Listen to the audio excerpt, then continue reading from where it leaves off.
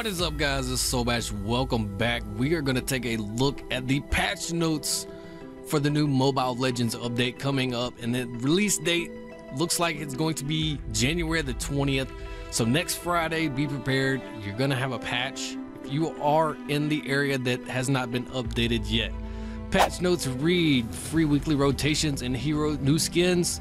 8 heroes this week from January the 20th to January 27th. Balmond, Alucard, Akai, Bane, Bruno, Clint, Hayabusa, Kagura. Now Starlight members also get Miya, Tigreal, Rafaela, Fanny, Gord, and Chou. So that's for the next upcoming patch, guys. We're going to talk about the new hero skin, Zhao. We just covered a video earlier today. If you haven't seen it, go check it out. I'll leave a link in the description below for it. Pretty amazing graphic on this skin, guys. It's made by New Tech HD resolution. They have a lot better animation displays, brand new skill effects. We talked about that. And he is going to cost 899 diamonds. Now the skill effect, we will confirm some stuff about it in just a few minutes. The hero balance adjustments they made, so some big changes are coming with some heroes.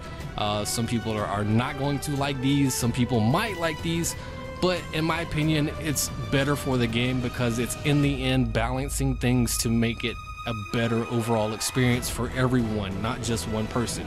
As Gord reads Mystic Gush, they increased the AP bonus from 0.22 to 0.3, so they increased his attack power bonus.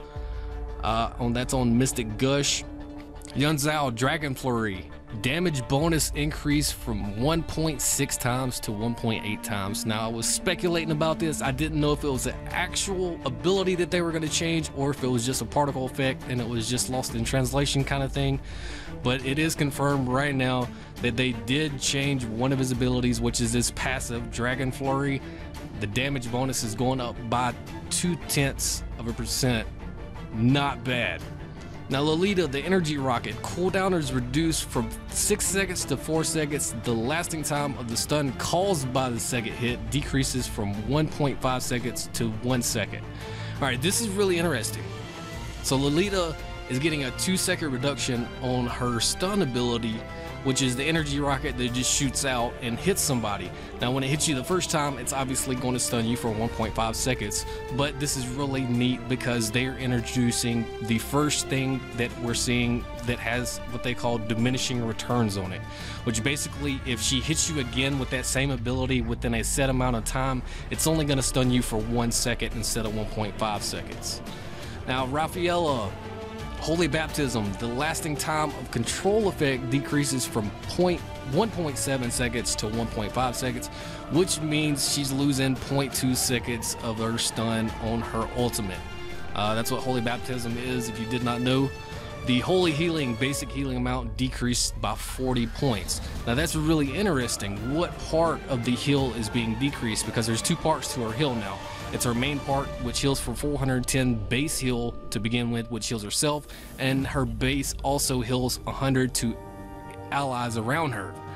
Now I'm hoping that's just on her herself because maybe she was just too overpowered being able to heal herself way too much, but we will see in just a few days once this does come out. Now Alpha, this is the big change.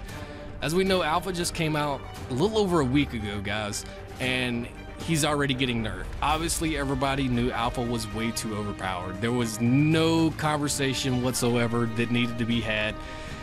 Alpha was just way too damn strong. It was just obvious. He was the #1 winning legend in the game since he had been released. Alright, so the armor growth increased from 3.72 to 3.88. Now, it's not a nerf, that's an increase. He does get a little bit better armor growth, which is better defense for him overall throughout the match. That's really nice. HP regen growth increased from 2.25 to 2.58. That's pretty nice as well. So you're going to sacrifice one thing, but we're going to get something else with this. Total damage bonus was decreased from 1.5 to 1.2, and the basic damage decreases from 180 to 150. So which means his bonus attack that he was getting, his bonus damage that he was getting, instead of being 1.5 times damage now, it's only going to be 1.2, which is not too bad of a nerf.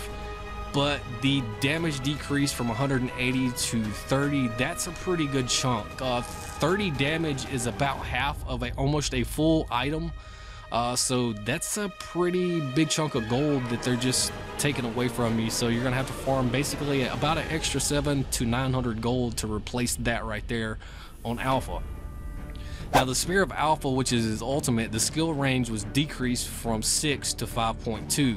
Basic damage decreased by 60 points on it as well. So not only did it get a range nerf, it got nerfed by taking damage away from it as well. So he got a very thorough nerf top to bottom, but he did get an increase on his defense, so maybe that'll help balance some things out. Freya, they did change some stuff on her as well. Godspeed Strike, the basic damage decreased by 30 points. Cooldown is adjusted from 7.5 to 7.65 and 6.5 to 5.5 seconds. Now it looks like they're toning some things down with Freya as well. And the Wings of Faith, the range of the jump decreased from 5.7 to 5.2, which also means that's her ultimate ability, not her ultimate, I'm sorry, that is her leap that comes down. Actually, no, that was actually right. The range of the jump decreases, so that is her ability where she is able to jump and leap. That range is decreased by 0.5 on it. Now Franco, Fury Shock, that's not his ultimate, but his second ability. The basic damage is decreased by 30 points on it. It's the only little nerf Franco got out of this. He's probably the best one out of the bunch so far. Saber, enemy's Bane. Now every attack of Saber's basic attack and skills with decreasing target's armor by 5 points. It stacks up to 10 layers. 5 times 10, that is 50, so you can decrease your target's armor by 50 points if you hit him that many times. Charge, the skill range decreased from 5 to 4.5. So as you notice, it's kind of a trend. A lot of the legends are getting nerfed on their ranges. I actually kind of like this. As you can see, Alucard, the next one, Ground Splitter, the range was decreased from 5 to 4.7. Balmond, Soul Lock, range decreased from 5 to 4.5. They're toning down the fighters to give some of these other characters a chance to shine. I like this. Change is always good. Let's take a look at the next one. Adora optimized her moves and special effects, improved her fighting actions and skill effects. Thunderstruck summons a massive lightning to attack enemies, and after a little delay, it will deal damage to the target and nearby enemies, dealing extra 15% damage to enemies who are affected by Superconductor. Now the skill can be casted towards minions and jungle monsters. So I have not really done a whole lot with Adora, so if anybody can translate what these skills mean to me in the comments below, would be much appreciated. I just need to take a look at Adora and do a video on her. Now they did some battleground adjustments. The battle spells, Assault, which is kind of misleading. Assault is the one that makes you move faster. I believe it's 42% for 7 seconds currently. That's being increased to 10 seconds, so you get 3 more seconds out of that ability. Battle spell Flicker, they fixed the bug where you were not able to flick it in a specific direction. Teleport distance decreased from 4.2 to 4, and its cooldown in brawl mode was adjusted to 60 seconds. Now the third battle spell, which was weakened, that was changed. Skill effect is adjusted to decrease target's movement speed by 50% and physical attack and magic power by 50%, lasting 3 seconds. Range increased from 3 to 4.5. So in turn, they did nerf some stuff, but they turned around and made 3 spells a lot better. So you have 3 better options to go with now going into battle. Now they did adjust the location of some turrets in the top lane, adjust the location of some bushes on the battlefield. I'm not sure which bushes they moved. Honestly, I like bushes. Bushes are fun. I like hiding in bushes and ganking people. So if they move my bushes, I would like to know where they move my bushes to. If you feel the same way, let me know. Alright, they did add some extra sound effects for the battle spells, Arrival. Added color differences to more skills to better distinguish allied or enemy skills. This is really cool. I've noticed this recently on some of Miya's abilities, and it makes it a lot easier for you to determine, if you should run in or if you should stay away.